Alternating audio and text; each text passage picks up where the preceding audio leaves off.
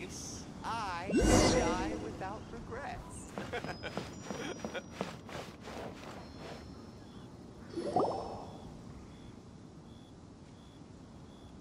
Oh? I didn't think I would see you here. Are these two your friends? Yes. We had the fortune of meeting not too long ago. They are quite a knowledgeable and talented pair, and a pleasure to be around. Traveler, we were just discussing the history of Rex Lapis. Would you like to listen? This, good sir, seems not to appreciate the almighty power of the Lord of Geo. As a professional archaeologist, I'm inclined to correct some of his erroneous views. We are discussing the whereabouts of the first Mora. The first Mora? As everyone knows, the Lord of Geo taught the ancient people of Liyue the craft of smelting, creating goods that allowed them to develop trade with the early nations of that time. Today, Liyue holds the sole right to cast Mora in the entire continent of Teyvat. The world's very first Mora should have been cast by the hands of the Lord of Geo himself thousands of years ago. According to my research, as well as my own hypothesis, I believe that this coin of unique historical significance. For example, perhaps the Qixing who control the Liyue use it in some kind of unknown ceremony they hold when they come to power. No. My research indicates that the first Mora coin is not such a simple thing. Mora is a catalyst. This we all know. Even today, Mora is used in the mystic arts for its curious properties of weapon enhancement. The world's first Mora would no doubt possess the strongest power. My next historical treatise will boldly expound on the newest findings from my intense decade-long research. That is, that the Lord of Geo used this original Mora as a catalyst to enhance a dagger and a sword. A dagger? Well, buy the book when it comes out to read the full story. For now, I will only reveal this. The one who finds... I can't say I agree. Let us not speak of the authenticity of the dagger and sword first. But Mora and money came about simply because they are a convenient measure of a contract's value. Rex Lapis just meant for Mora to serve as a catalyst for people to exchange and trade. The world's first Mora is probably just an ordinary coin created by Rex Lapis. As for its fate, the same as all Mora, I suspect. It was simply spent somewhere. I think that Mr. Hanshua's hypothesis seems reasonable. Mr. Zhongli's argument, on the other hand, lacks any evidence. How can you so easily dismiss the Lord of Geo's profound foresight? No, I am not debating right or wrong. I am simply stating a fact. Enough! Do you think you understand the Lord of Geo more than me? I know but little about history, and I wouldn't dare to brag. But discussion is meaningless if everyone has the same opinion, no? Well then, answer me this. Long ago, when Liyue Harbor was being constructed, the Lord of Geo taught the people how to build houses. The model home he used to teach them was completely cast from Mora, correct? That is correct, indeed. Okay, then tell me. Why would the Lord of Geo do something so extravagant, if not because of the mystical power that Mora contains? There's a simple explanation, really. To the god of wealth and commerce, what material is easier to get than Mora? I mean, I am talking about Rex Lapis. Excuse me, sir. I have some questions about archaeology. Can we find somewhere quiet to chat? I mean, if it's okay with you. Oh, it's no problem at all. But may my friend accompany us? Perhaps they could be of some help. Of course. They can come if that's what pleases you, sir.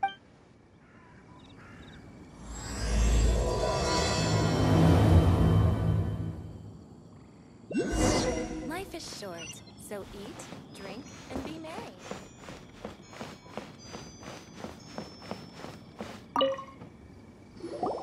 What I'm about to say is a bit disrespectful of the Lord of Geo and would draw a lot of angry looks. So it's best to discuss this somewhere quiet. Your argument just now exhibited acuteness of speech and thought, Most importantly, you don't fall for the boasting and acting of the others. You remain objective. So I have a question for you. Perhaps you will answer differently from other scholars. Do you think that all the gods that the Geo Archon killed were evil? Let's not analyze it in terms of good versus evil.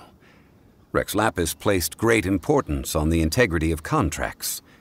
So any gods he killed certainly must have broken some kind of contract. Right! The Lord of Geo wouldn't kill the innocent. But when I was doing some research, I learned about the legend of the god of salt. The god of salt, Havria, was a very kind god. But she encountered Morax one day in battle. Morax used a rather underhanded trick to assassinate her. What? This bit of history is a long story. But you may not like the truth when you hear it. Don't worry, please tell me what you know.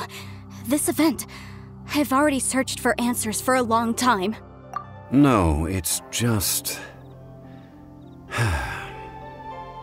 Where should I begin? Over here, Mr. Zhongli. I've been looking for you. So you're over here all this time. Put down your weapon and stay back. Otherwise... First of all, I'm not holding a weapon. There's no need to overreact now. I'm simply an archaeological researcher from Snezhnaya. I'm not here for trouble. The Fatui say that every time. But this time, I registered with the Liyue Ministry of Civil Affairs. I will be conducting an archaeological survey here. I heard that Wangsheng Funeral Parlor had a consultant named Zhang Li, with immense knowledge of ancient history and archaeology. So you mean to say that this is work for the Wangsheng Funeral Parlor, yes? Well, since it's work, I don't have a choice. A consultant of the Wangsheng Funeral Parlor must respect their duty. Of course you would be such a reasonable man. Wait, if you are studying archaeology, can I go too? I am also a scholar in this field, so I can help. That will give us a chance to continue the topic we were just discussing. Oh, and you should tag along too. This experience may be of help to you on your future adventures. It is a story from before the rise of the Seven. Although the god of salt has already perished, it will still be a meaningful experience for your journey. Wait. This is an archaeological expedition, not a tour group. That's too many people. But this friend of mine has a treasure-finding talent, surpassed by no one. It will surely be of great help to us. Oh? What talent? If my friend espies a treasure chest, they will absolutely find a way to open it. Hey, Paimon's good at that too. Well, that is quite enticing. All right then. Well, let's go. There's no time to waste. When the Overlord of the Vortex was crushed by the Jade Chamber recently, perhaps something of interest was washed ashore. An ancient artifact would be good. Traces of ancient activity would be great. But a piece of the god's limb would be even better. Who knows what surprises we may find.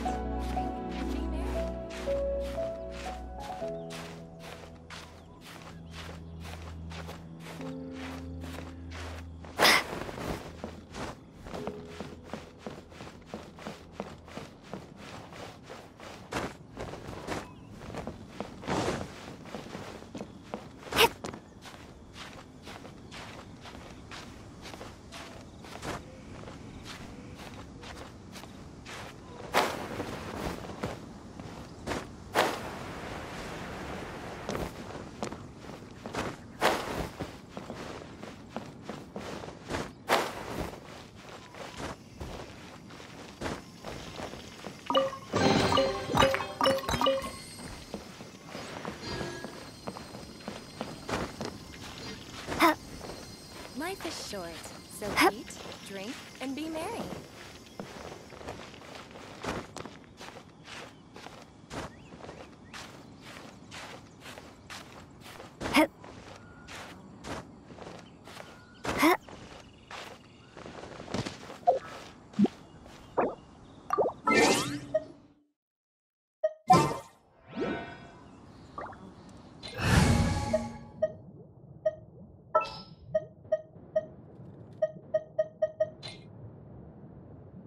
Let's investigate this further. Live!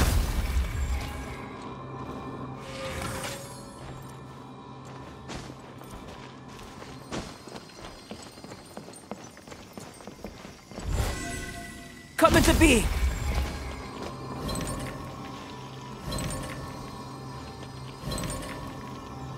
Life is short, so eat, drink, and be merry. Live!